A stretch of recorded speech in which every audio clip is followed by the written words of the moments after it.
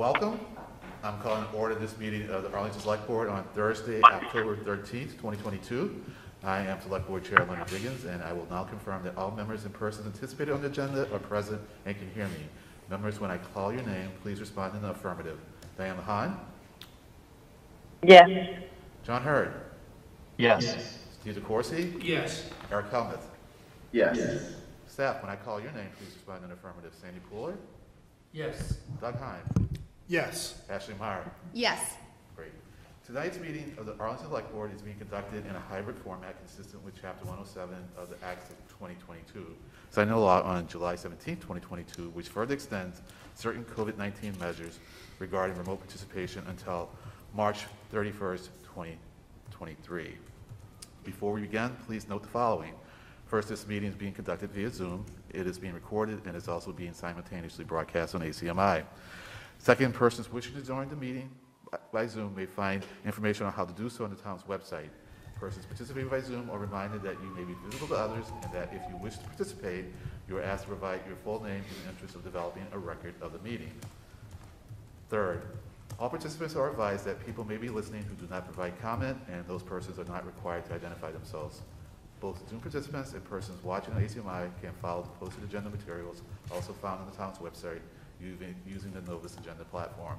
And finally, each vote tonight will be taken by roll call. So let's see how much of the town's business we can get done tonight. And we next turn to the second item on the agenda. That's the introduction. I'll just wait a little bit for the siren to go by. That's the introduction of Anna Linton, our library director, and I'll turn it now over to our town manager, Mr. Pooler. Thank you, Mr. Chair. It is my pleasure to introduce Anna Linton, who is our new library director. She comes to that position from being the assistant library director, and I know from having worked with her before in that position that she brings a lot of energy and excitement here to Arlington. And instead of my talking about her, I would like to introduce her and have her introduce herself. Please. Is this the right height? Is this good? Okay, thank you. Good evening to everyone. I want to thank Sandy and the members of the Select Board for inviting me to speak to you tonight. Sandy asked me here tonight to introduce myself, and when I'm introducing myself, I often tell people I became a librarian for all the wrong reasons, because I love books. But I've stayed in the field for over 25 years for all the right reasons, which is that I am truly dedicated to the mission of public libraries, to serve communities with engaging collections, useful and usable spaces, and community-enriching services. Over my career, I've served many roles: reference librarian, a teaching librarian, a teen services librarian, a technology instructor, a community relations coordinator. I came to Arlington in 2017 as the Fox branch librarian.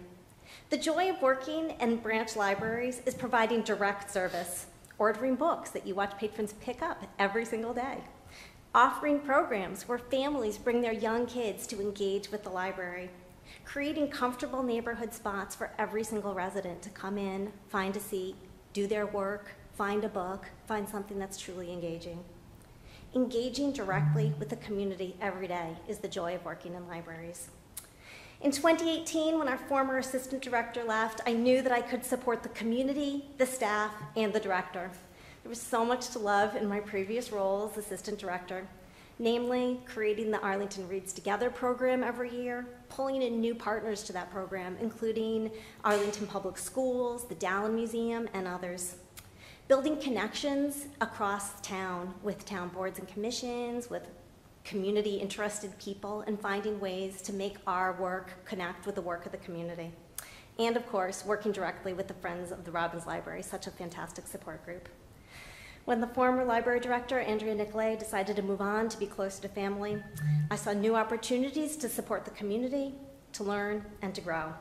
I'm so grateful to the hiring committee and to Sandy for giving me the opportunity to continue to serve the community of Arlington in this new role. The pandemic period has brought a lot of clarity, both for libraries and for me personally. In libraries, in our library, we have seen increased use since the pandemic period. In FY22, we saw our highest circulation in many, many years, as far back as I could easily find data. We circulated over 936,000 physical and electronic items. We're now the 4th largest lender in the Minuteman Library Network, behind much larger communities like Cambridge, Newton, and Brookline. For me personally, I saw how my job matters every single day in a new way. We saw how much communities missed us when we were closed, when our buildings were closed. We saw how vital our services are to our community. And we saw how much people want to engage with their libraries. And it really brought a new joy to my work and a real meaning to my work. I wanted to share with you the mission of the Robbins Library. The library is a vital community resource. We create opportunities for lifelong learning, meaningful connection, and discovery for all.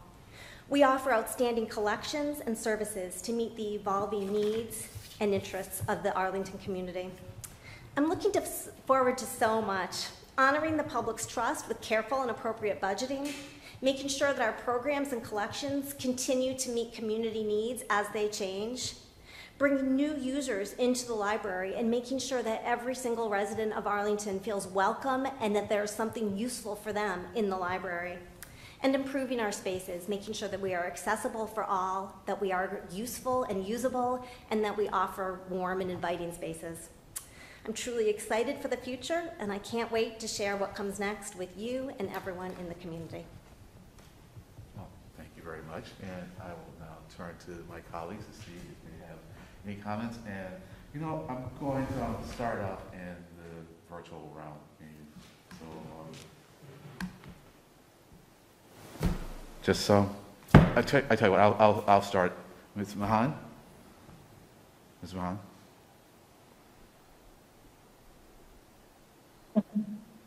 Sorry for doing the phone and the laptop. First, I'd like to make a motion to approve Ms. Litton as our new library director. I feel silly saying welcome because you've certainly outlined everything that you've been doing here in town. And as many know, one of my first best jobs was as a library page at the Robbins Library. And I agree with you, when you go into library services, sometimes the worst thing is that you love books. And I served under a director called Jim Fish, who came in and threw out a lot of the books. I almost got fired because I was going and saving books, checking them out so they could stay in. So I want to thank the town manager for the process. Had conversations with them to see how it was going along and doing our best to fill Ms. Nicolay's shoes. But I know that Ms. Wood and Anna, you've already stepped right in there and will bring us out of COVID and moving forward here in Arlington. So thank you so much for accepting this great responsibility, and I know you do well. Thank you. Thank you, Mr. Chair. Thank you, Ms. Mahan, and Mr. Hurd. Thank you, Mr. Chair. I'll second the motion to approve of Ms. Litton as our library director. And just welcome. I know you've been working in town for a while and you're doing an excellent job. That's why the town manager hired you and put you in that position and put the trust in this really important position. You know, I grew up using the libraries in Arlington, and particularly the Fox Library, but also the Robbins Library as I got up a little older. And it's even to this day where a lot of the kids transition to a virtual lifestyle, so many still rely on the library. And it's important to have that there as a resource to make sure that kids don't forget about the way we used to get our information. And it's a place for kids to go and study, and it's just a really important place for people to come and congregate. And Arlington boasts really excellent libraries. Lucky to have two libraries, and they both are very well run, and will continue to be. And again, I look forward to working with you, and welcome. Thank you so much. Thanks, Mr. Hurd. Mr. Thomas? Thank you. I have very little to add to those excellent comments, except that I love your vision of what a library is in the community. I think it's a very contemporary and fresh vision, and your background, your interests really communicate that really well. So we're pleased to have you. Thank you. Thank you, Mr. Thomas. Mr. Corsi? Thank you, Mr. Chairman. Ms. Litton, I also want to echo the comments of my colleagues, welcome you as the library director, and just hearing the comments from Mrs. Mahan and Mr. Hurd that the library is very important resource in the town, as we all know, and they talked about their experiences. My experience was up at the Heights when the Dallin branch used to be there. My sister was a page in the library, so it just, there were connections, and I'm so impressed with the figures that you cited for the increases in circulation, and I did take a look at the website in advance of the meeting tonight, and I note that this is library card sign-up month, so hopefully you even increase those numbers further, and some really interesting staff picks for various books about the importance of libraries. So thank you for your enthusiasm that we've seen here tonight, for everything you're doing, and look forward to seeing new initiatives and continued great work at the library. Thank you, Mr. Corsi. And yes, I echo what everyone has said. And I think I might have mentioned this when the former director talked with us, and they mentioned the increase in circulation, and had mentioned that we were like the fourth in circulation. And I think it's even better than that, because I think if you take into account the size of our population, we might rank at number one, because we are smaller than those other communities. And so it's a good job. It's a good indication of how much people are using the system. And I know, because I've seen some preliminary data from the survey, people really do use the library a lot. They care about it a lot. It may be a function of the fact that the people who fill out the surveys are people who are inclined to go to the libraries. We'll see. But anyways, it's great. And the more I see about what libraries are doing, they're really doing a lot to attract people who do tend to get answers to basic questions online. So I've seen some cases where they're doing 3D printing, and really helping people to learn with things that they just can't have at home, which is what I think libraries have always been about. So thank you very much. I'm glad that we have a great system where we can draw from the inside, even when we compare to the outside. So thank you for being here and for staying. And with that, on motion to accept Ms. Linton in the position of library director by Ms. Mahan, and a second by Mr. Hurd. Mr. Heim? Mr. Hurd. Yes. Mr. DeCoursey. Yes. Mr. Hellman. Yes. Mrs. Mahan. Yes. Mr. Jacobs. Yes. It's unanimous vote. Thank you for Thank you coming. so much. I truly appreciate your trust. Take care. So moving on to the consent agenda. We have the minutes for the September 28, 22 meeting. Reappointments to the Zoning Board of Appeals, terms to expire on October 30th, 2025. That will be Christian Klein and Patrick Hanlon.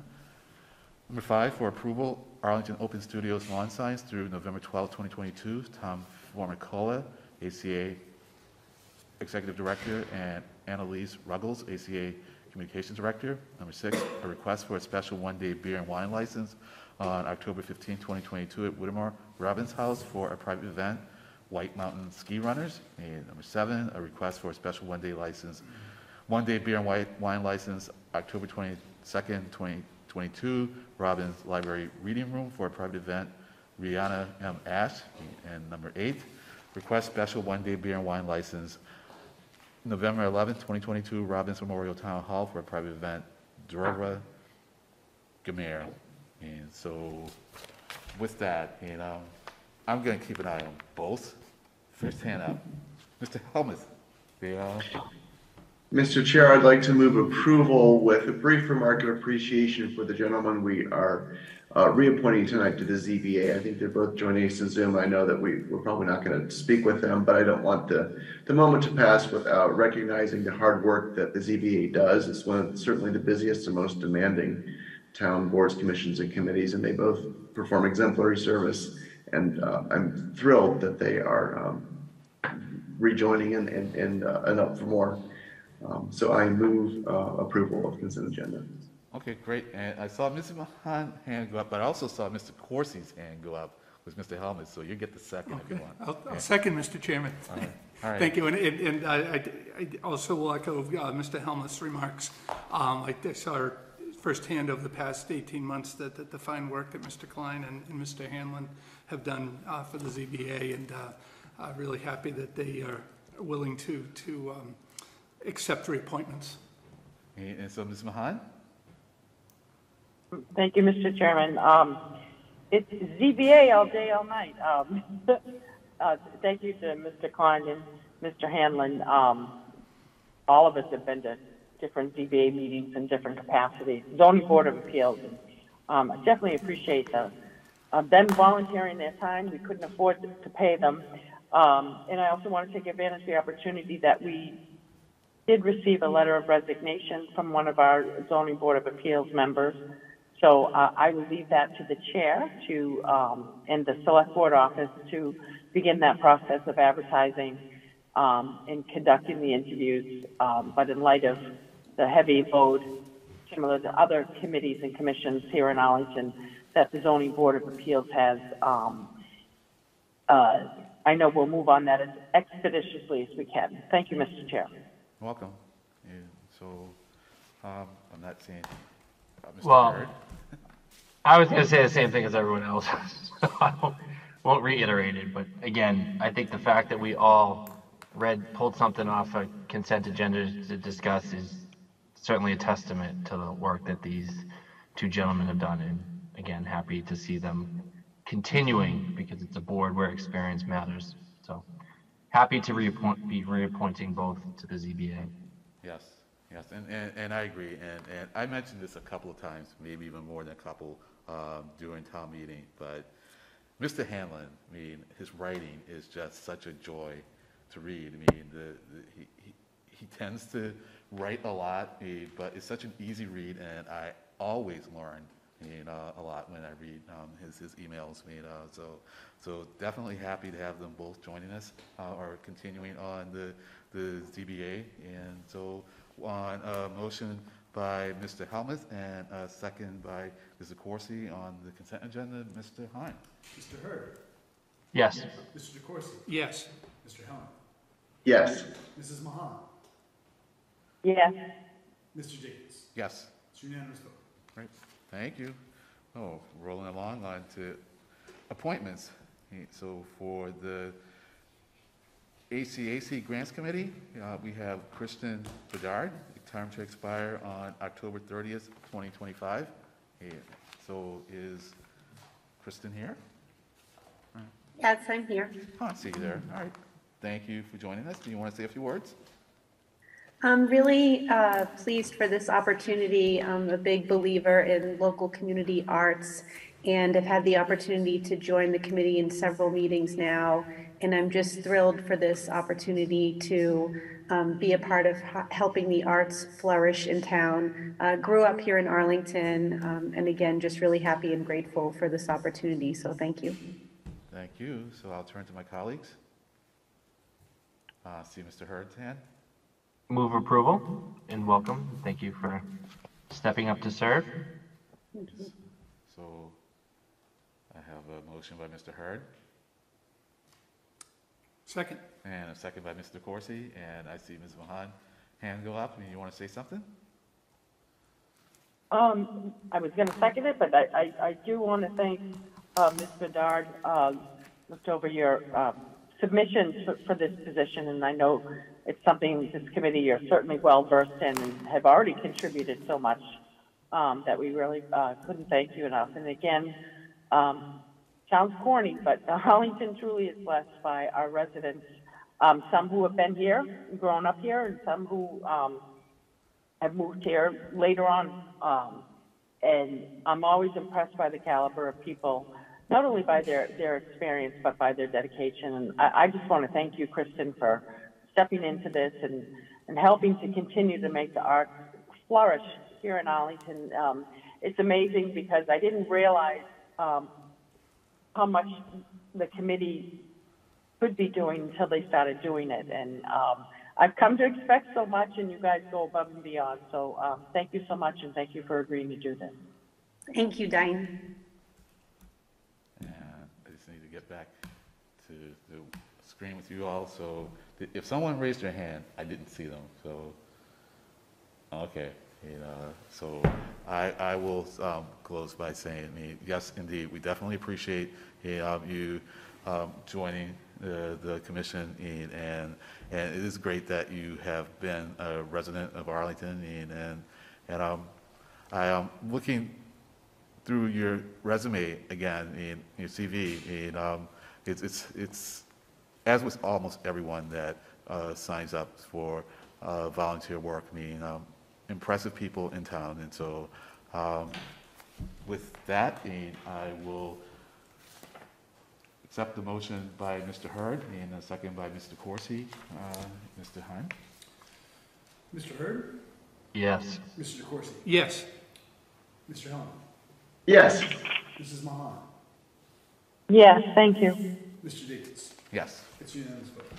Thank you. Take care. So. Mr. Chair, Yes. if I may, I'm going to recuse myself on the next one. Mr. Nagel is lucky enough to be married to my sister Sarah, so though I don't have a legal obligation to recuse myself, just in conjunction with past practices, I'm going to recuse myself for the next vote. Okay.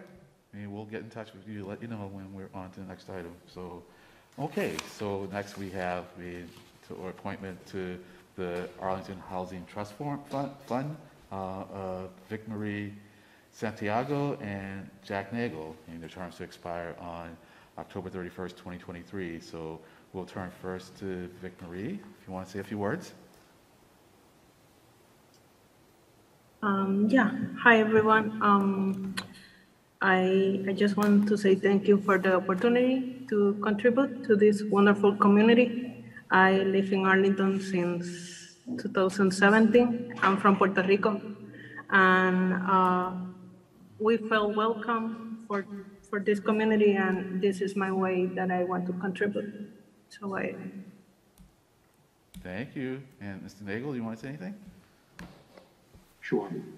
No, I'm really looking forward to collaborating with all the members of the Housing Trust and other agencies in town. There's a ton of potential that exists, and selfishly on the Housing Authority side, I think that there's really a lot of ways in which we could make a big impact by being part of this. So looking forward to it. Thank you. So I'll turn to my colleagues. I already see Mr. Helmut's hand up. So Mr. Helmut? Thank you, Mr. Chair. As my colleagues know, I'm the Select Board's designated representative to the Affordable Housing Trust Fund. So I would love to seize the privilege of making the motion to appoint these two exemplary individuals. Also, by way of explanation and some background to my colleagues, the board, these are filling two vacancies. One of them happened several months ago, and the other one a bit more recently. So Mr. Nagel, of course, is well known to the board and will be representing the Arlington Housing Authority. Ms. Santiago is a deeply impressive new person to the community that as soon as I read her resume and her letter, I was as excited as Ms. Leinema and Ms. Kelleher were, who worked with her. So I am just thrilled to have you both to work with as colleagues on this board as we do some really exciting work. So thank you for your willingness. Thank you, Mr. Hurd, and I see Ms. Mahan. Hannah?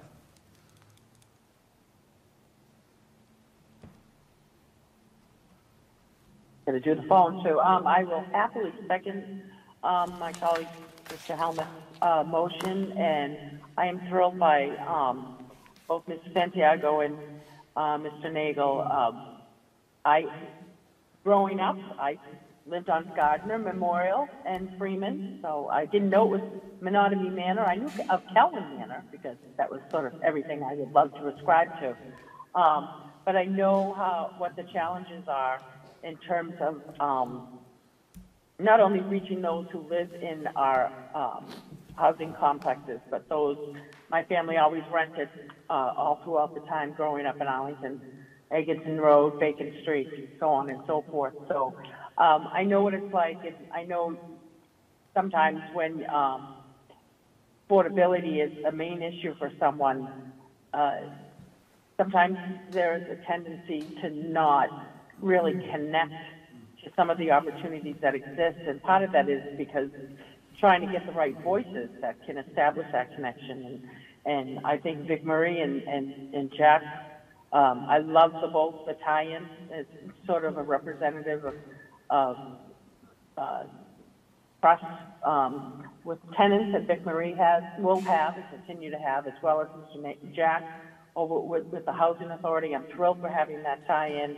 Not that any other member of the committee also cannot accomplish the same, but I definitely look as the new young blood on the committee for the two of you, just to add your voices and really reaching out, not only getting the message across, but creating an environment of not acceptability, but just getting everybody comfortable that we all have the same goal. Nobody's no better, no worse, and we're just trying to make everything better for everybody. So I'm really thrilled with you all, and I know you'll be hearing definitely from me and my colleagues in various times throughout the year. And as always, we remain available to you, but I'm not going to tell you all how to do your job, because I've certainly read what you submitted, and you're ready to hit the ground running. So thank you. Thank you, Mr. Chair. You're welcome, Ms. Mahan. Thank you, Mr. Chairman. Just very briefly, I just want to thank Ms. Santiago and Mr. Nagel for their willingness to serve on the trust as trustees.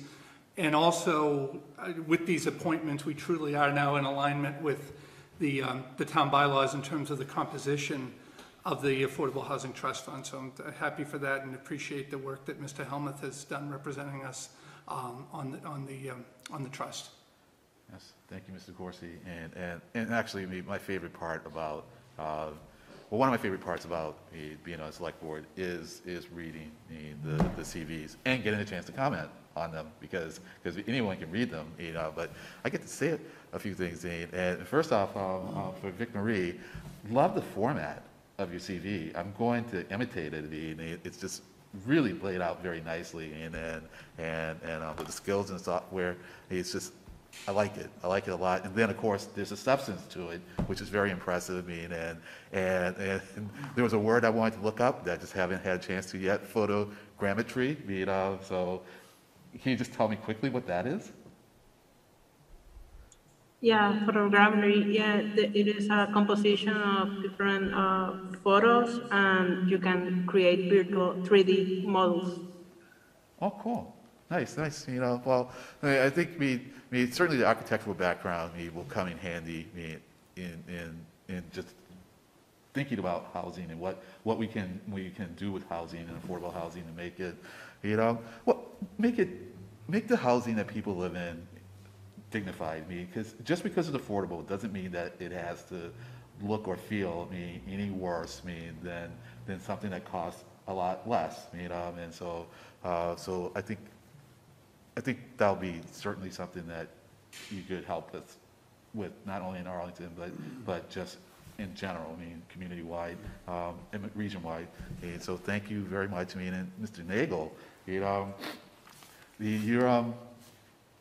just all over the place in terms of stuff that you've done. And you strike me as a person that can not only handle abstractions, but also can get in there and do the work with your hands. I'm pretty much just an abstract guy, and so fixing a light pole is like I would call John or Jack, as you say that you are. So I'm just curious though, because given your background, how did you get into this field? Well, I worked for the Department of Transitional Assistance before I worked for the Housing Authority. And while I was there, I was getting my Master in Public Administration, and then realized that a housing authority, you touch not only the public administration in regards to, capital planning, trying to impact, the community in general, but then you also do the social service aspect too. So it seemed like the, everything in one. So that that's what pushed me in that direction. Great. Well, thank you both. And so on a motion to accept the appointments by Mr. Helmuth and a second by Ms. Mahan, Mr. Heim. Mr. DeCourcy. Yes. Mr. Helmuth. Yes. Mrs. Mahan. Yes, thank you. Mr. Dickens. Yes. It's a 4-0 vote. Note for the record, please, that Mr. Hurd recused himself from both the discussion and the vote. Thank you. Great, thank you, guys. Take care. And so, all right, so Mr. Hurd is back, and then we'll move on to item number 11, Board of Registers, and Rebecca Beltlian, term to expire on March 31st, 2025. Rebecca? Yeah, hold on. No problem. Hello. Hi. Am I on? Did I get the pronunciation of your last name correct? Oh, I need a pin. It's asking me for a pin. My last name is Betleon. Betleon. Thank you, Ms. Betleon. Betleon. Yes, hi. Thank you. So you want to say a few words? Sure. So I lived in Arlington for the past 11 years. I'm a single working mom, and my daughter is a sophomore at the high school. She started at at Stratton and then Thompson, and now she's at the high school.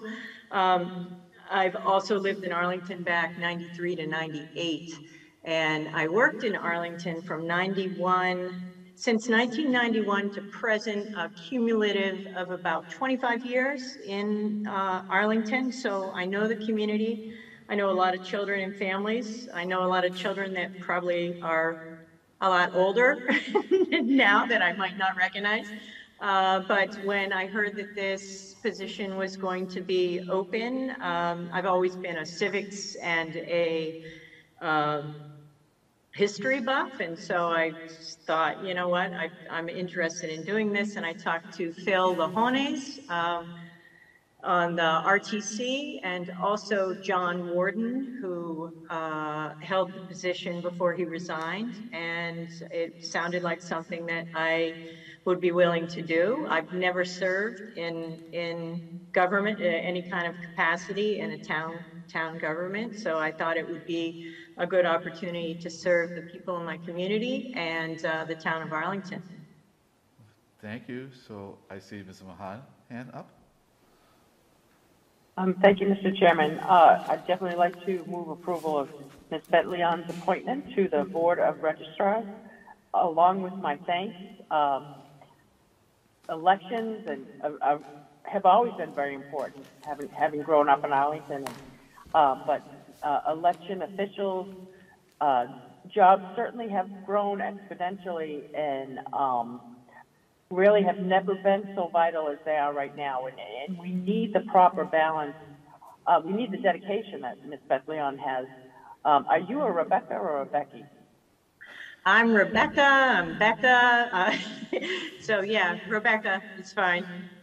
Rebecca. I have a Rebecca, so she goes by 4 different names, so that's okay. Yep. But I do want to thank you. I know you know the importance of this position. Again, I grown up here. One of my other first jobs when I was newly married was working for my husband's aunt, Ann Mahan Powers, just as an election worker. And I sort of got a little introduction to me, election was you go in and vote, whoever's sitting there checks you off. I didn't know anything about the Board of Registrars, but now, first as a parent and then as an elected official, I've certainly, A, seen the importance, and B, seen that position along with other elected officials' positions really grow and become vital. So this is, again, one of the committees. It's not a committee, it's a board, one of the boards, especially around elections, that's really vital. I know you'll do a fantastic job, and I can tell that you definitely have the acumen to really go in, clean slate, and eye on the prize, which is ensuring our elections and making sure everybody who wants to can vote. So I thank you very much, Ms. Betleon. Rebecca. Mr. Hurd. I'd like to second that motion, and again, just reiterate everything that Mrs. Mahan said very eloquently, and just thank you for your willingness to serve. You're welcome. And anyone else? Okay, well, I will simply say thank you also, just so you know, it can become a very exciting gig, because in my election, there was a recount. And so you got to spend a long, I forget what day of the week it was. It was a nice long day hearing, hand-counted ballots. So I got to get another glimpse of why this role is important. So thank you very much. And so on a motion to accept the appointment by Ms. Mahan and a second by Mr. Hurd. Mr. Heim. Mr. Hurd. Yes. Mr. DeCoursey. Yes. Mr. Hellman. Yes. Mrs. Mahan. Yes, thank you.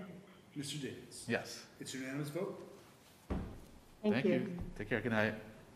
Good night. So, item number 12, CDBG Subcommittee Appointment, Judith Gilou. Yes, hi. Hi, did I get that right? Yes, absolutely. I did? Thank you. Sorry? How do you pronounce it again? Gilou? Giyu. Gilou, okay, all right. I'm not doing it quite right, but a little closer than before. So do you want to say a few words? Yes, sure. I arrived with my family in Arlington 11 years ago from France.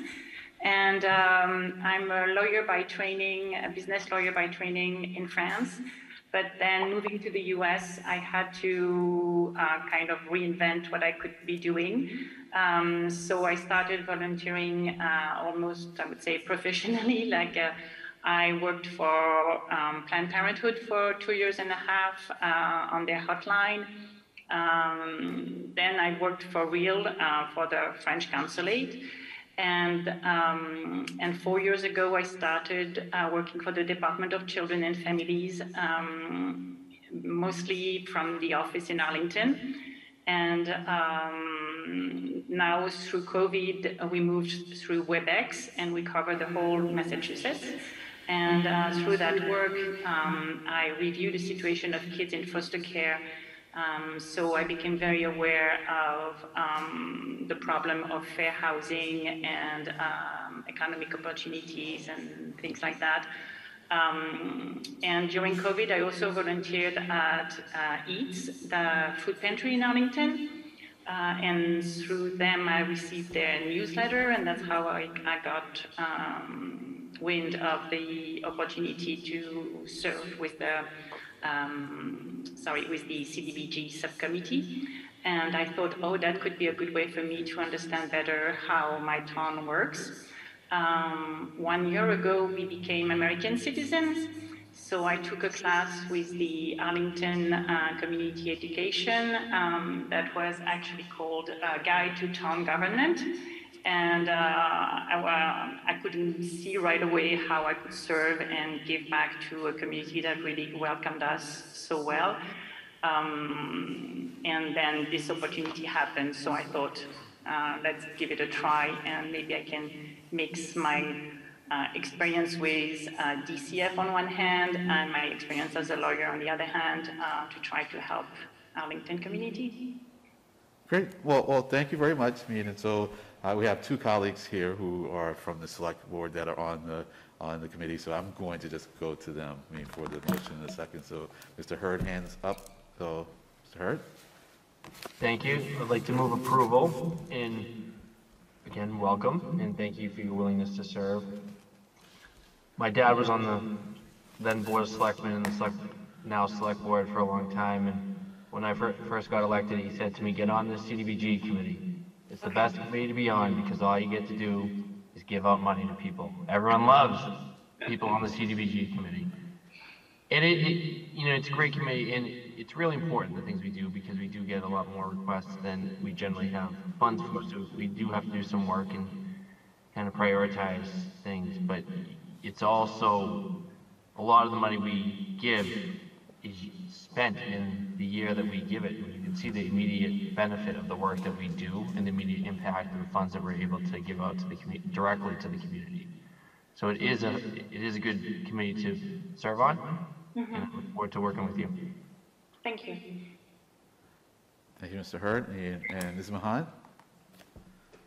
I will definitely second my colleague, Mr. Hurd's motion. And he covered a lot of it, but I want to thank you, Ms. Guillot. look forward to meeting you. When CDBG first started out, we would meet once a year. We're now up to anywhere from 3+ times a year meet to vote. So sometimes that means 4 to 6 meetings. And that's because of the times that we're in when new federal funding on top of the CDBG funds, like the CARES Act, you know, everything out of COVID, but now there's also other packages being discussed.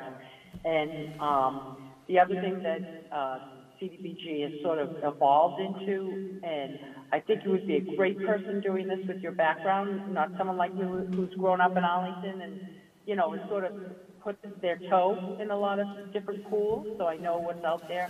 But the other thing is a lot of people don't know what grants we give out, what programs, social programs are available to them. So we sort of have become advocates for either answering questions, but sometimes just going out and advocating for these programs. And you will be a good ombudswoman to do that. So I thank you so much with your congratulations on your citizenship. I'm a court reporter, so I have all due respect for Attorney Esquire, and I look forward to seeing you real soon on the CDB subcommittee meeting. Thank you. Thank you, Mr. Chair. Welcome. Mr. DeCourcy. Thank you, Mr. Chairman. Yeah, I also want to thank Ms. Guillou for your willingness to serve. Congratulations on your citizenship and for your volunteerism in the past year. And I think you will find, I haven't made it onto the CDBG subcommittee yet, but I hear it's really interesting work, and I know they will value what you bring to the subcommittee. Thank you, Mr. DeCourcy. All right, so I'll say a few words, and of course I express my appreciation, and again, a very impressive resume, CV, and I have to say, the Mercuria trading line, I was really fascinated by that. I'm reading the line, and then I see the ellipses. And I thought, wow, it's so interesting that she just couldn't include it all. And it just makes me want to know more. I think I'm going to have to use that technique sometime, on my CV. It's the first time I've seen it's very clever use of ellipses. But also, the volunteerism, it was really impressive, and the Planned Parenthood aspect in particular, because of the great work that you do in helping people with STIs, and as you said, you give people objective information to deal with difficult decisions, and so that in and of itself makes me feel that having someone who understands challenging positions that people can be in, I think will make a really good candidate, good person on the committee. And I also noticed that you have been involved with the Arlington Relay for Life, so you really have been involved with the community. So thank you very much, and I enjoy reading what CDBG does, when they report out. So I will not be competing, for a position on a committee. I'll just let the people who are good at it continue doing their good work, and you'll be one of them. So with that, on a motion by Mr. Hurd and a second by Mrs. Mahan, to accept her appointment, Judith Gill appointment, Mr. Heim. Mr. Hurd? Yes. Mr. DeCourcy? Yes. Mr. Hellman? Yes. Mrs. Mahan? Yeah. Mr. Davis? Yes. It's unanimous vote. Thank you. Good night. Thank you very much. Welcome. So on to open forum. Except in unusual circumstances, any matter presented for consideration of the board shall neither be acted upon nor a decision made the night of the presentation.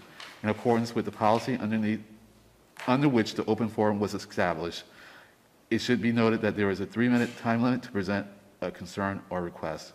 So do we have anyone? Seeing no hands raised. Maybe one. I don't have a name. It's a phone-in listener. So.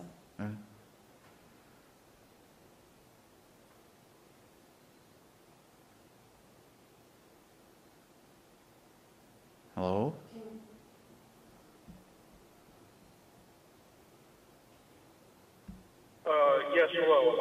muted? Yes. Can you? Okay, this is Steve Moore. I live on Piedmont Street and a member of the Arlington Tree Committee. I have two things I'd like to quickly speak on tonight. First is, you might remember about 3 weeks, a month ago, and 261 Hillside Ave item came up numerous times. It was continued and then recontinued. And I've seen nothing on the agenda lately, and I'm wondering what the status of that item is from either Mr. Heim or whoever might know about that. Maybe Mr. Pooler? Well, generally we don't answer questions. We don't do an open forum, and so we'll certainly take that as something to answer in potentially the next meeting, since you've asked me, and I'm certainly curious about that myself. But so anything else? Well, it was continued to tonight, and it's not on the agenda. That's why I'm asking. It's not on the agenda, so it wasn't continued to tonight. Oh, I believe it. I thought it was. Okay, well then, never mind. I'm still interested in that particular item and its disposal. But the second thing I wanted to speak on was just to add my voice to your voices relative to the reappointment to the Zoning Board of Appeals. I am the Tree Committee's liaison to that board, so I attend all of the meetings. And I've been doing that probably for close to 2 years now, maybe a year and a half. And the two gentlemen, Mr. Klein and Mr. Hanlon, it is so impressive, the dedication and hard work that they put into this. As you pointed out, Mr. Chair, the opinions are critical and well written, and they have to be just right, and they almost always are. The multiple 40B projects that have been on the table the past 2 years, plus now a new one coming up that I've heard about. Just these men work very hard, and the whole board works very hard. And I just wanted to say I've been so impressed by the professionalism of that board with that I've been exposed to over the past year and a half. So thank you, Mr. Chair. Thank you, Mr. Moore. So I don't see anyone else. All right. And so we move on to an update by me on the town manager search process. So we are moving forward at a nice pace. I think we are on track with our timeline. And probably tomorrow, if not, then certainly early next week, we will be putting out an announcement of a forum for our residents, so that they can give us some input as to what they would like to see in our next town manager. The format of the forum has not been completely determined yet. Mr. Corsi and myself will be meeting with the consultant, to work that out. And there will also be a survey going out, and it will extend at least a week before the forum and extend probably a week after the forum. And so we'll be collecting data that way. And the goal still is to get the statement out at the beginning of December, probably the first week in December. It may very well be that we will want to have a brief meeting to discuss the draft collectively before it goes out, but the intention right now is when the draft statement is created for the consultants to meet with us individually to get our feedback. And if after meeting with us individually there's a desire to, we feel that we need to have more discussion as a group, then we'll pull off that meeting. So that's it at this point. So if there are any questions, happy to hear them.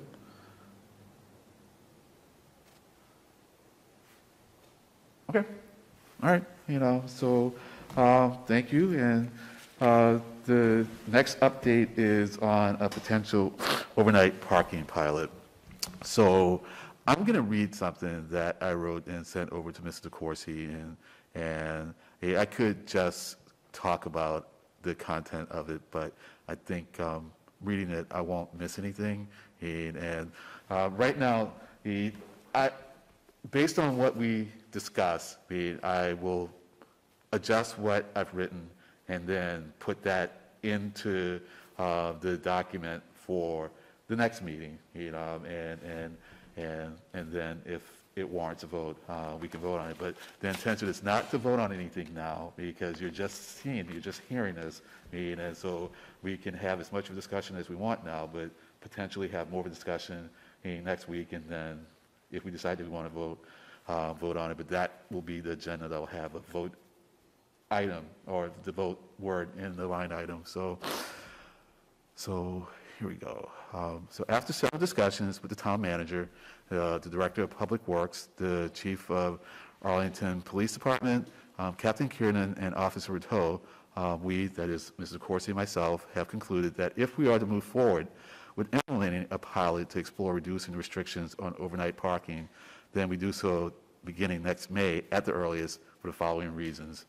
One, it allows us to have more conversations with the community, both formally and informally. And two, it gives us the necessary time to work out processes and details with DPW, APD, the Treasurer's Office, the Parking Department, and the Select Board's office. Tentatively, we are thinking that the pilot would run for 4 to 6 months. After that, we would assess the pilot as well as obtain feedback from residents and staff, and then determine whether to, one, maintain or not change the current overnight parking policy, two, change the overnight parking policy in accordance with the factors that we learned from the pilot, or three, conduct another pilot. Were we to decide on changing our overnight parking restrictions, those changes likely would not go into effect until January 2024. Similarly, another pilot would likely not take place until sometime in 2024. As we discuss the possibility of doing the pilot next year, please note that we will need to adjust the way in which the town charges residents who utilize the municipal lots for overnight parking. For those who pay on an annual basis, we would adjust the annual fee based on the length of the pilot. For example, if we adopted a 4-month pilot, we would reduce the annual charge by 1/3. Of course, this would require coordination with the Treasurer's Office and/or the Parking Department, and possibly the Select Board's office.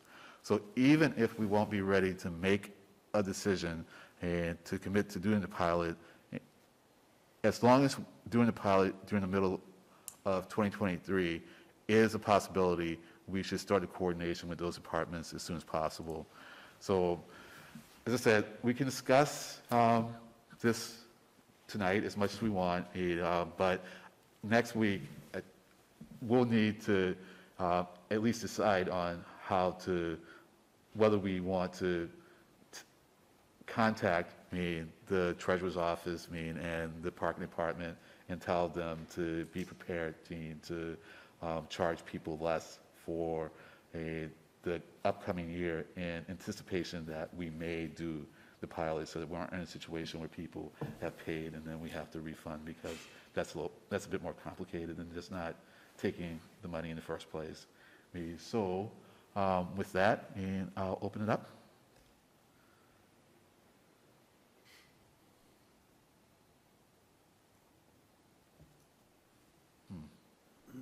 Well, as I say to folks, from my experience, oh, there's a hand. Okay, Ms. Mahan. Please don't take my silence as anything except for, I'm going to assume that after tonight, we'll all receive a copy of what the chair has just read, so that we can go over it.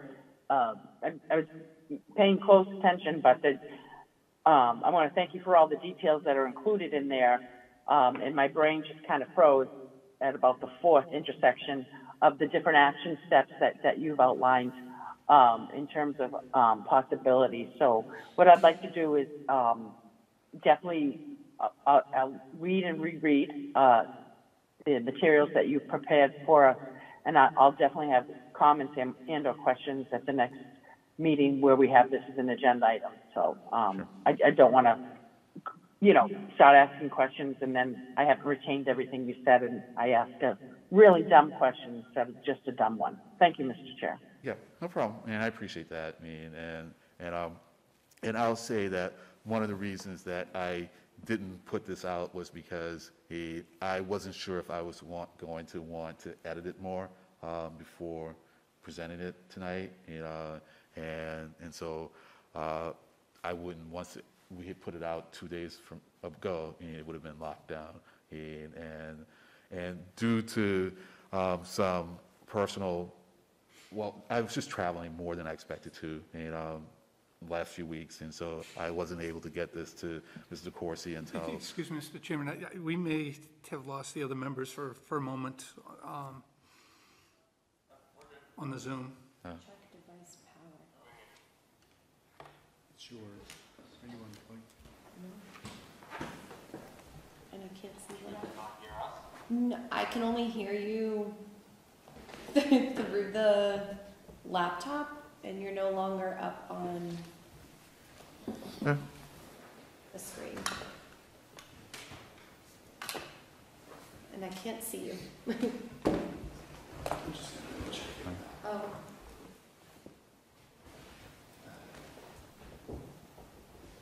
Oh, you're back. Yeah. I still see them. Hear us now? Yeah. Yeah, can you hear us? Yeah.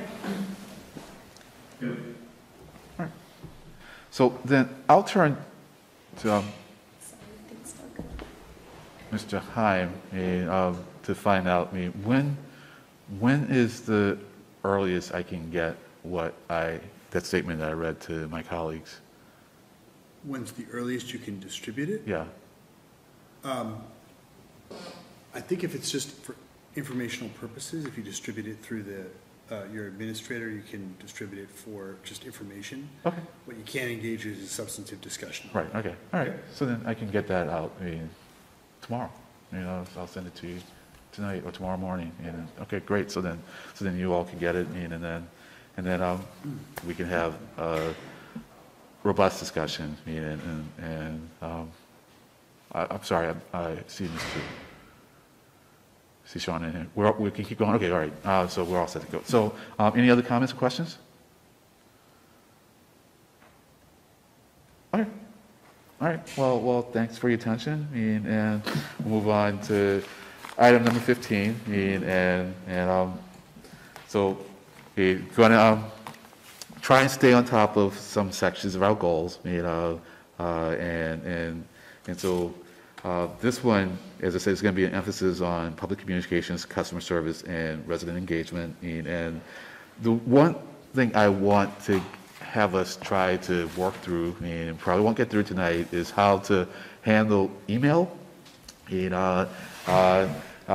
Because we have situations where people send us all email. And when the email comes to all of us, I feel that it is my responsibility as chair to either respond to it or ask one of you to respond to it. And I'm fine with that if everyone else is fine with that. In the cases where only one of us gets it, or let me rephrase that, when we receive an email with just one of us in the to field, sometimes it's not clear whether everyone else has received it or not, and so of course nothing I say will stop anyone from responding however they want. The goal though is to, one, reduce the inefficiency. If 5 of us receive the same message but we're not aware of the other ones receiving it, but also to make the answer potentially available should we find that answer useful. And I want to have the conversation in public, well, one, because we need to, but also because it'll be helpful to have the input from the town council as to what we can do within the confines of open meeting law. And let me just back up a little bit and say that recently we did create an alias for the administrative staff, so then people go to the website, they can send mail to Lauren and Ashley and Marie through the SB admin alias. I am considering asking that we also create an alias for all of us, so that that one address will go to all of us, and also to the administrative staff. And the reason I say that is because I've been informed by the staff that any mail that they get is automatically included into the record, and so it is searchable through Novus Agenda. Correct, Ashley? And if people ask for it to be included in our meetings that correspond to received, then that's when it's put on the agenda. That's the only time it would be put on. An email that's just sent to us wouldn't just automatically be put on an agenda. Right. Unless they ask to be placed on correspondence received. Right. But if they don't ask for it to be correspondence received, it's still put into. If it pertains to something on the agenda. Right. Okay. So then it's really a matter of how do we. I'm sorry. Was it? No, I'm sorry. Okay. I was honestly just clearing my throat. Okay, no problem. Okay, so then it really is a matter of how we want to track emails that we get that people don't want included on the agenda. So if a citizen sends you an email, Right. we don't see that.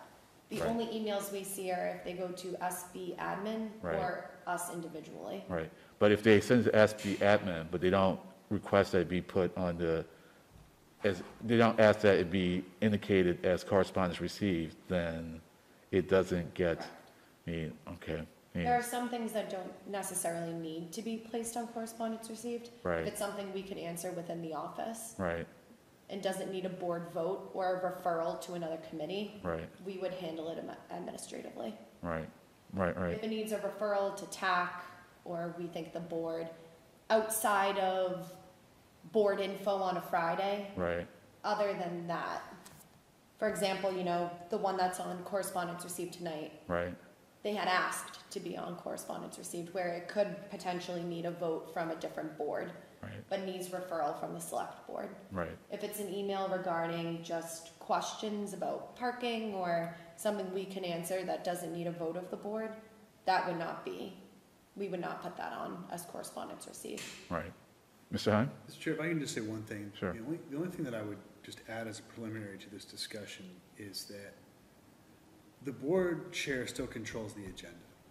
So to the extent that correspondence received gets put on an agenda and is addressed by the board, it's up to the board to decide what's on its agenda. It doesn't mean that correspondence hasn't been received.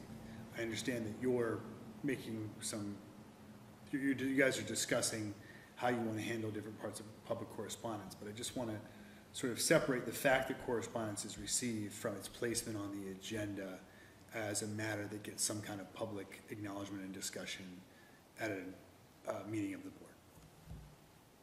Does that make sense? I was up to you right until the last, I guess I'm trying to understand the distinction that you're making, so I had it and then I thought I had it and then I lost it at the very end, so maybe just repeat the last two sentences. Mr. Chair, if I may. Sure. The board receives a lot of correspondence. Right. The real meaningful difference between correspondence received, as we term it, and all of the other correspondence the board gets isn't necessarily who exactly it goes to. It's its placement on the agenda as a matter that is going to be in some way, shape, or form publicly addressed, even if it's just, we received this letter from so-and-so, it's duly received. Right.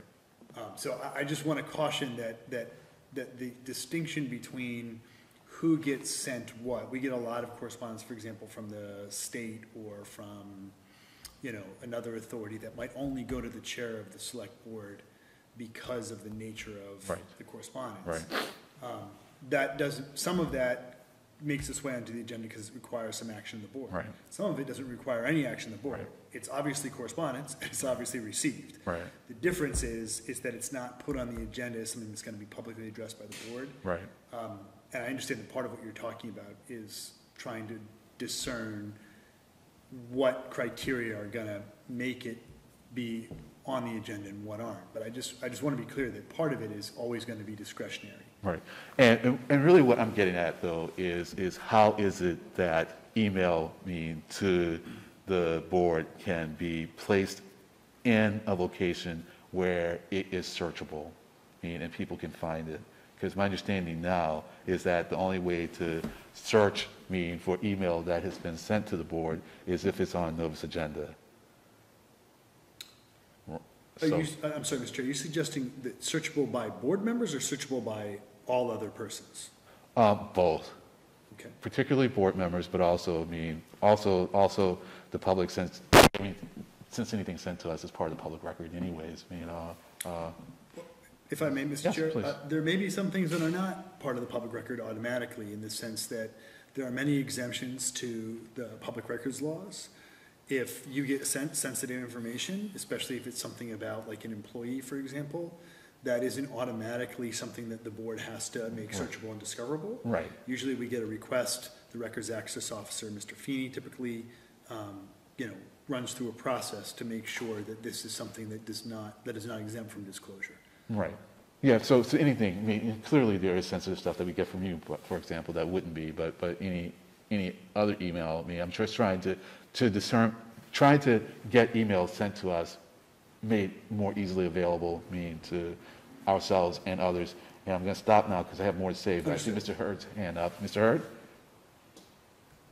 Yeah, I guess it's two different points. One, correspondence received, and that is a part of the agenda that went back to the time when it was items that were mailed to the select board's office. It was literally before email.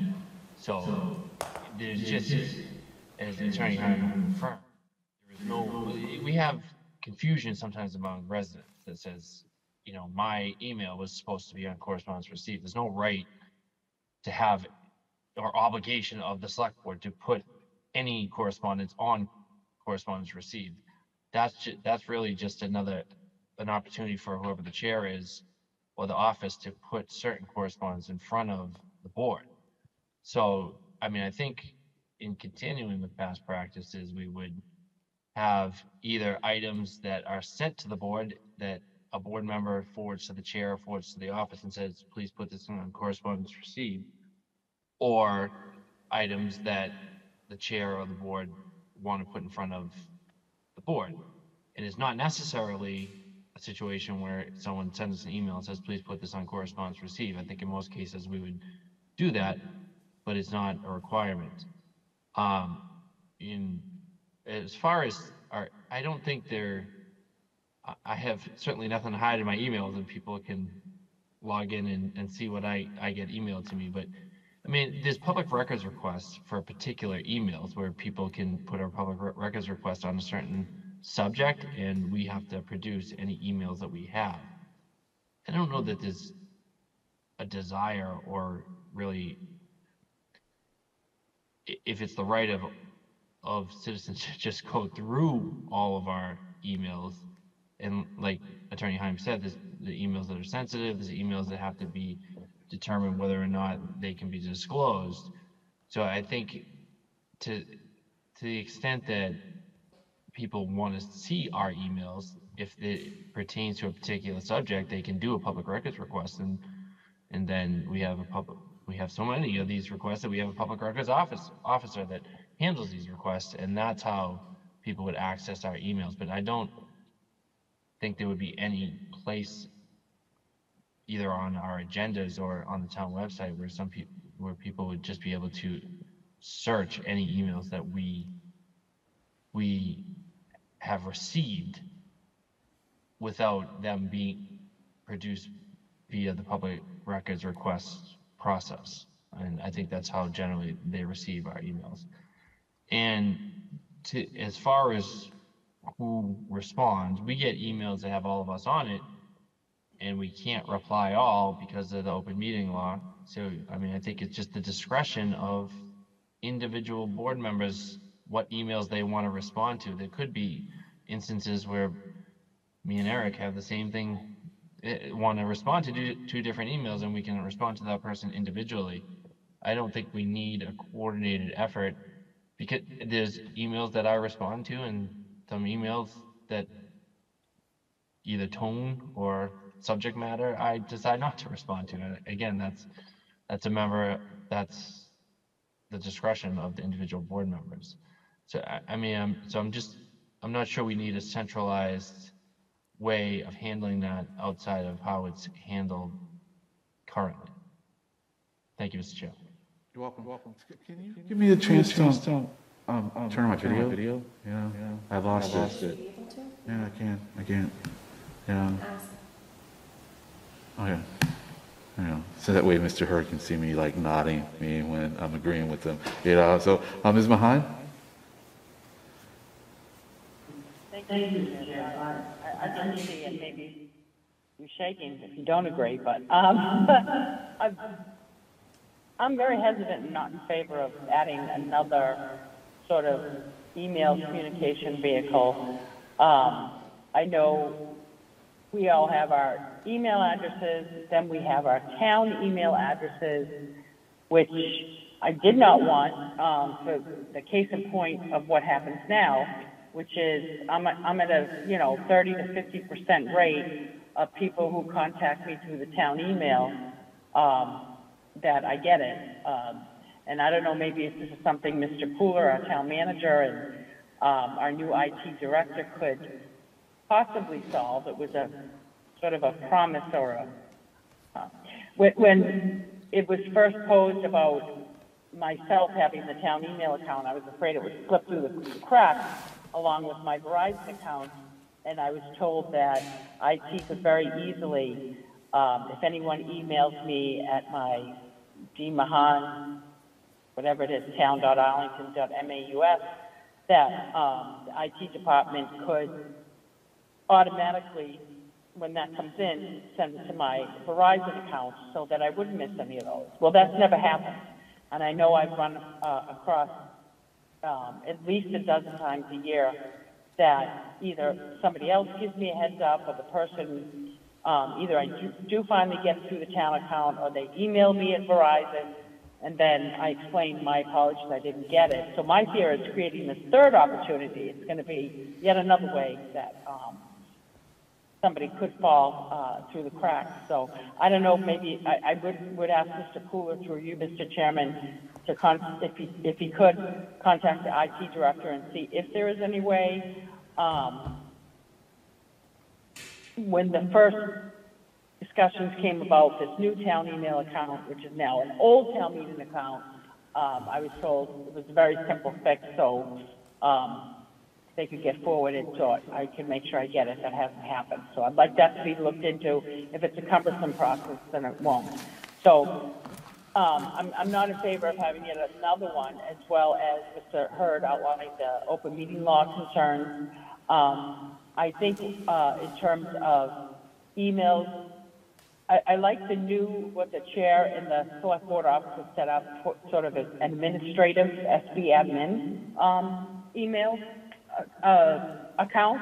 I think that's great, and we should continue on with that. That's something that I, myself and current and former colleagues really pushed the former town manager, Mr. Chapdelaine, to sort of set up, to try to get some things off his platter that never came to fruition. So, and I know I've had conversations with Mr. Pooler about that.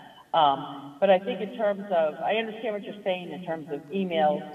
If we all get it individually, and how many of us respond, that's fine. I know I've always had a practice, even before email, it used to be Xerox this and send it out, but I consulted with town council that I can't directly email you all, but if I truly get something, A, that I'm not answering, opining, or giving a position on, and B, it's purely information that as long as I funnel it through the select board office to staff and say, please forward to my colleagues as an FYI, or if I get something that is sensitive, as town council has pointed out, and maybe employee information or quarries or anything like that, that's something that I send to either town council or the town manager, and under their discretion it gets forwarded. So I think if we create yet a third opportunity, it wouldn't be helpful for me because I'm still falling behind on my Verizon account and my town email account. And I think one of the worst things is that, if we choose not to respond to somebody, then we choose to do that, and, whatever ire or whatever we encounter, then we understand that, but I'm just afraid there's gonna be yet another opportunity. There's already one where things, for me, fall through the cracks. And this is just gonna add a third one, so, I may lose this fight, because that's why I didn't want the town email account. Because I was told, don't worry, that won't happen and it's an easy fix. Well, it does happen and it can't get fixed. So I'm just not in favor of this. I think, I'll stop there. Thank you, Mr. Chair. Yeah, and I was shaking my head at me because it's not really a matter of losing a fight. I mean, it's really, this is more for us to just kind of determine if we want to change the way that we handle emails, and maybe we'll gradually change in one direction or another, or maybe not. You know, but I do want to say that when in the cases where we all get email and it's a fairly, let's say, straightforward and kind of email. For me, if I know that one person's responding, I would just assume not respond, because it's like it's dealt with, and we don't CC each other, so I don't necessarily know that someone has responded. I think you all have seen a few cases where there's been a transportation-related email, and I'll email you all saying, I'll take care of it.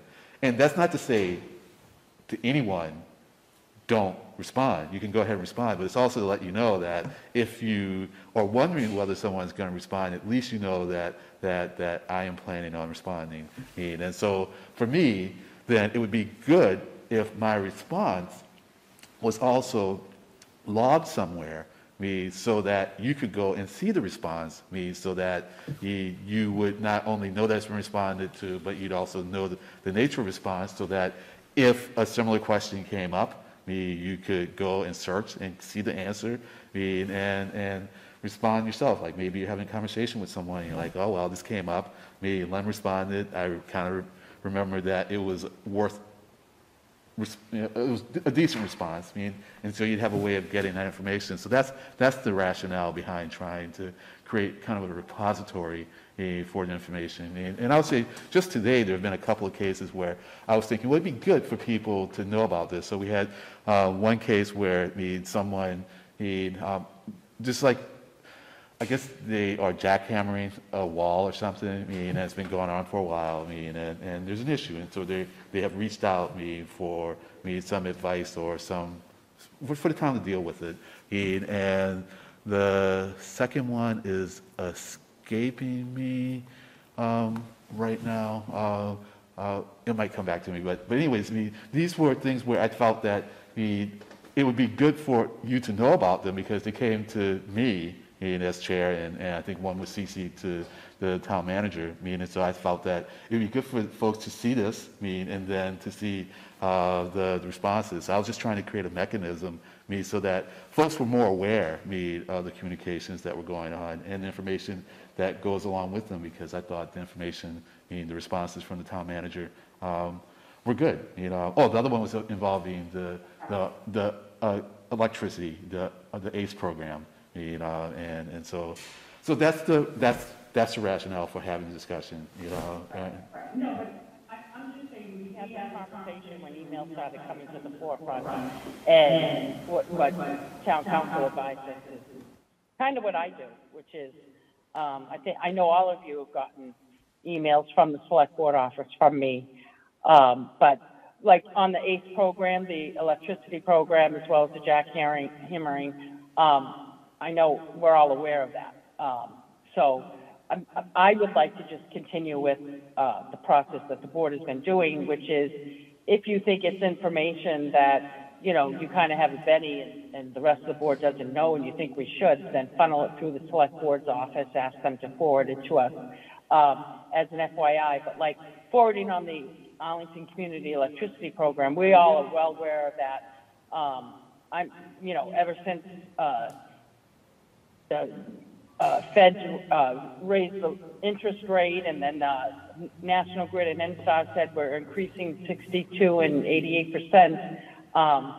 I, like you all, I probably get weekly anywhere from 8 to 14 people asking me about ACE and the town's electricity program, and I wouldn't send those all to you because you all know that information. That's me just doing my job, which you would do the exact same job. So Like, I would just say, I would put in a plug for, if any one of us gets an email and it's sort of new information, you know, how do I get a town day booth application? I'm not gonna forward that to you all because it's not that.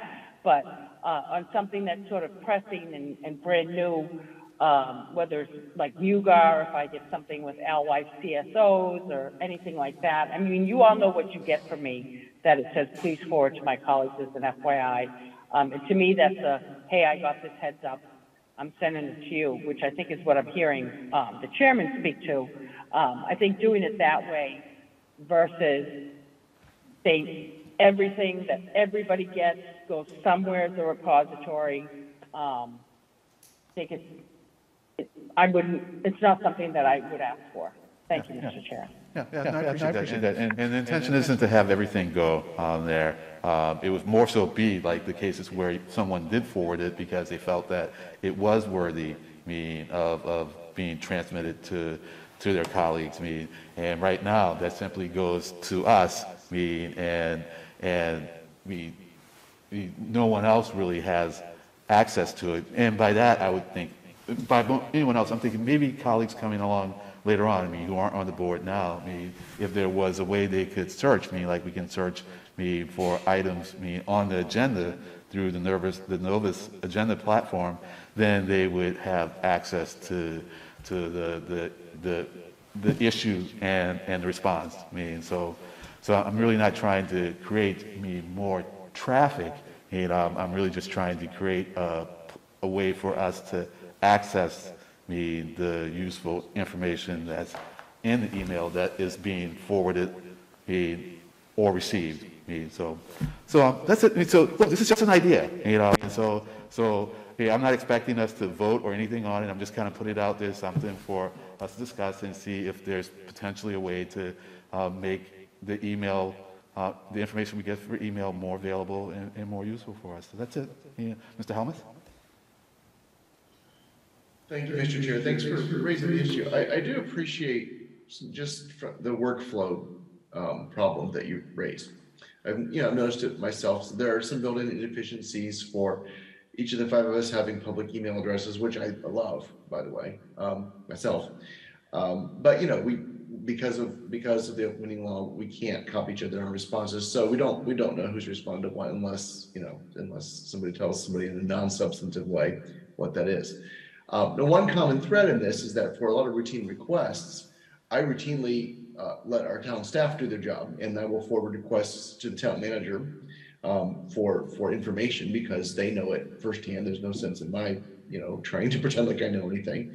And so in those cases, the town manager and his team, his or her team, can deal with the duplication, and I think copy and paste as needed for responses.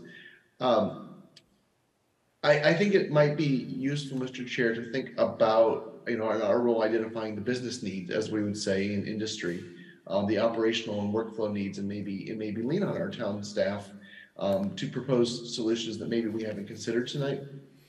I do have some serious concerns about the idea of any kind of automatic repository, and I think if I understand town council's Attorney Himes' cautions correctly, we couldn't just dump those in. We can't have an unvetted open access to anyone's email box for various legal reasons and important ones.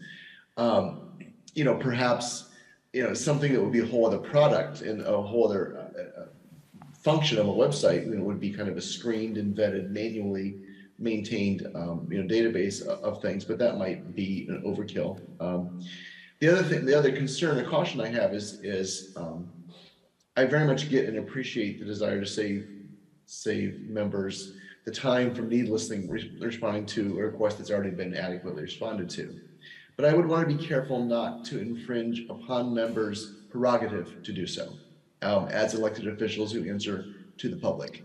And I know that that's not the suggestion here at all by any means. That's not the intention. But I think the effect could be unintentionally chilling of our desire, if we have one, to respond individual to people and be responsive to the folks who elected us. So, I like I said, I think I appreciate the workflow challenge here. There is a built-in inefficiency. I'd be interested, Mr. Chair, if you want to continue brainstorming maybe with some town staff to try to think about if there are technology solutions that would make it easier and not more work, for the rest of us or for the staff. But those are just some of my thoughts off the bat. Sure. Thank you, Mr. Chair. No, I appreciate that. All right, yeah. Yeah, everybody else has spoken, so I'll say a couple things.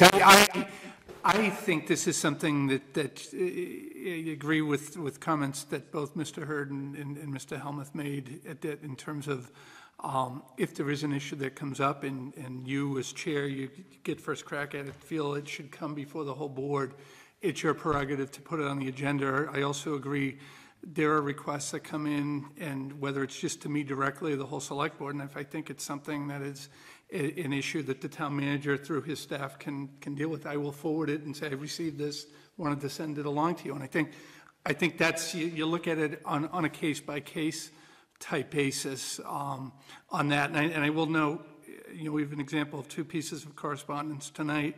Again, this is a little bit different, but we received from Mr. Pooler. These are 2 issues that came up at our last meeting. This is a good use of the correspondence received because we're getting responses to things that came up last meeting. So that's the type of thing we're looking at. But I agree on the prerogative issue.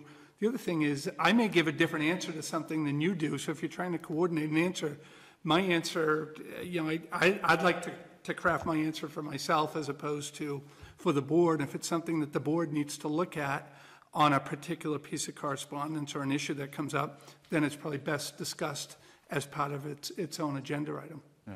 Well, as Mr. Helmuth noted me, there was never any suggestion that people couldn't respond on their own. I understand what Mr. Helmuth is saying is that just the existence of it creates a chilling effect. It's an argument that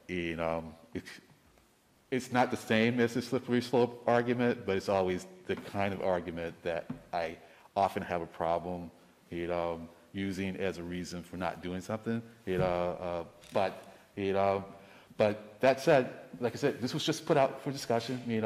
One of the goals is just me trying to improve the way we communicate with ourselves and residents, and it was just something that had been something that I had been struggling with since I've been on the board and had talked with at least one of you.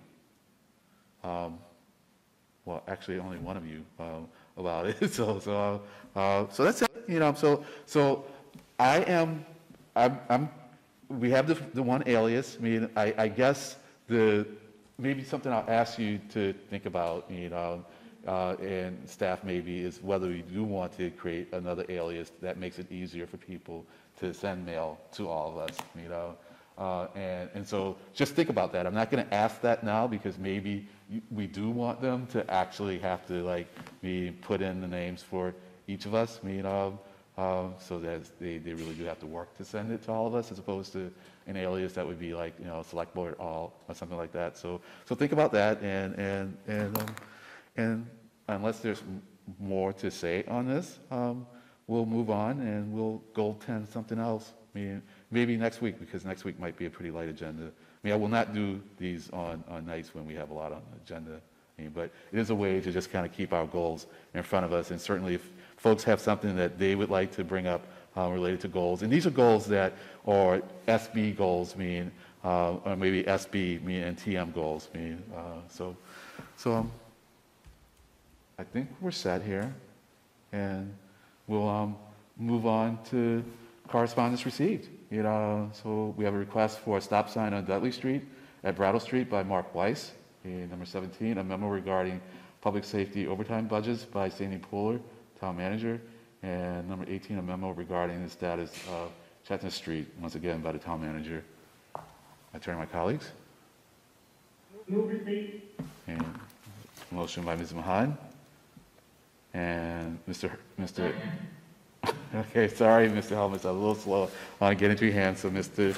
Hurd got it, so any comments, questions? Yeah, Mr. Helmuth? Thank you, Mr. Chair. I just want to express my appreciation to the town manager for the 2 detailed memos that were in correspondence received. I thought they were informative. I appreciate the time that went into that and the responsiveness to the select board requests on those. My pleasure. Thank you. Mr. Chairman, Yes, could I yes. ask on Mr. Weiss, number 16, if that should, instead of, I don't know if it should go to TAC or if it should go to our traffic enforcement division officer or tow. So I'll leave it to the chairman to have a conversation with the town manager, which way it should go. Thank you. Sure, thank you. You know, and so, yeah, I just do want to say that I really appreciate the responses, Mr. Pooler, and thankfully, since these are on the agenda, it will be searchable through those agendas, so that when they come up again, because in the case of the overtime budget, I kind of recall that one from town meeting, and it's just nice to have a place to go where you can see like a definitive response. So I very much appreciate that, and I'll say to the Chestnut Street, stay tuned. There's more to come on that. We may be having an update from TAC at our next meeting. So it's because yesterday's TAC meeting was quite a productive meeting. It was a long meeting. A lot came out of it, and we'll be seeing some results of that at our next meeting. And so. Yes, I will take Ms. Mahan's advice, and I'll talk with you, Mr. Manager, about that item, because I was thinking myself, how do we handle stop signs? And it may need to go to TAC, I'm not sure. Mr. Hurd? Mr. Chair, I think we can just refer that to the town manager. As a former member of TAC, I know that a T-stop is an automatic stop, so there's no traffic analysis that needs to be done. So I think the town manager's office can just handle the installation of a stop sign. Because there's no different change to the traffic rules and order. Whenever there is a T-stop, there doesn't need to be a stop sign, because by law you have a stop sign. So should be something I think we could resolve pretty quickly and not have to burden TAC with it. All right. Well, thank you, Mr. Hurd. It's always helpful to have another member of TAC on the board. All right. I think we're all set here. So on a motion to receive by Ms. Mahan and second by Mr. Hurd, Mr. Heim? Mr. Hurd? Yes. Mr. DeCoursey? Yes. Mr. Hellman? Yes. Mrs. Mahan? Yes. Mr. Diggins? Yes. It's unanimous vote. Thank you. And so I'm looking in the attendees, and we're all alone here, except for Ms. Gilbert, so I think we're all set with open forum, and so I'm going to do new business now. So Mrs. Meyer? No new business, thank you. Mr. Heim? No new business. Thank you, Mr. Chairman. Mr. Pooler? No new business, thank you. Okay, and I'm going to go to the virtual land. Mr. Helmuth? No new business. Mr. Hurd? No new business. Mrs. Mahan? My new business is the ZBA opening, which we already talked about, so nothing else. Thank you. And Mr. Corsi? Thank you, Mr. Chairman. Yeah, just briefly, and this was mentioned earlier tonight, and Mrs. Mahan mentioned that we received the resignation from Mr. Mills, and we often are appointing people at our meetings, and there were 2 longtime committee members whose resignations were one we received today, Mr. Mills. Mr. Warden had stepped down. It's on the Board of Registrars, and I want to thank them for their service. Mr. Mills was on the ZBA during the Mugar hearings, which are very lengthy, the other 40B hearing, and many other hearings, and he's actually leaving town.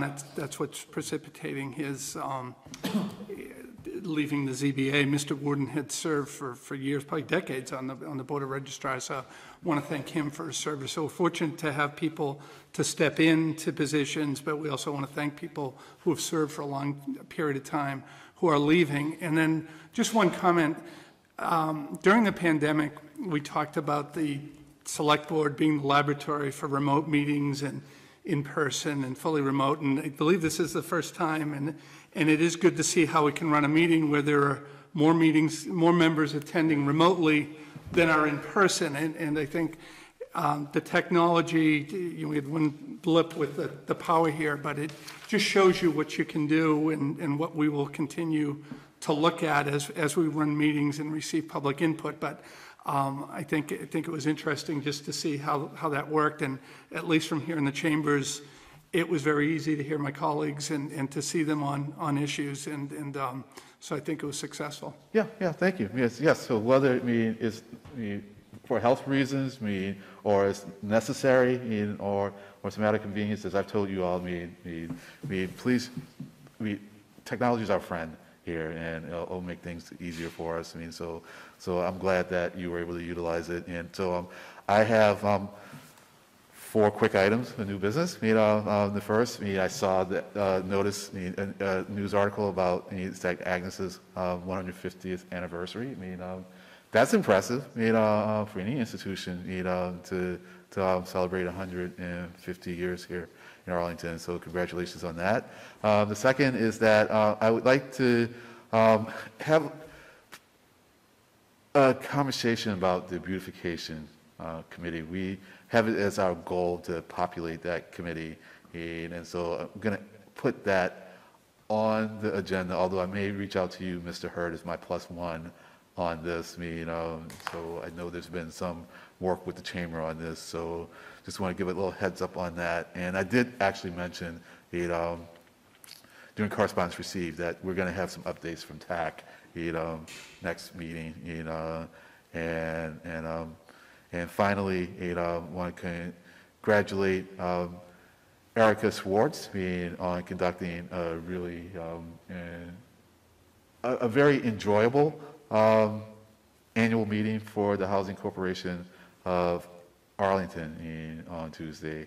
They asked me to speak, and I had prepared 2 speeches because I was of 2 minds, and I had them pick one of them kind of randomly, and so I gave them the creative speech, and so that was fun. But it was a really nicely done event, and the ACA, as we all know, they do great work, and I think Erica is really a great addition as the new executive director. So with that, I'm going to end on the land acknowledgement. My general pattern is to do the land acknowledgement on the first meeting of the month. I'm trying to adhere to the spirit of the resolution, and that is that we do acknowledge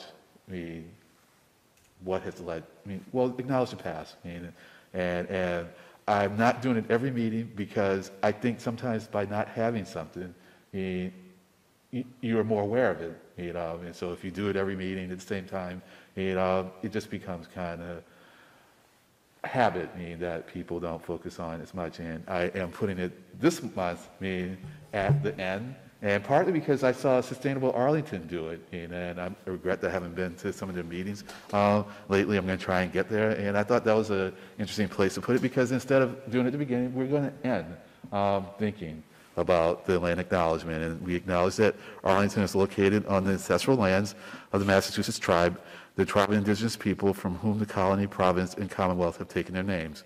We pay our respects to the ancestral bloodline of the Massachusetts tribe and their descendants who still inhabit historic Massachusetts territories today. And I think it's particularly appropriate given that we celebrated Indigenous Peoples Day early at the beginning of the week. So with that, I'll take a motion to adjourn.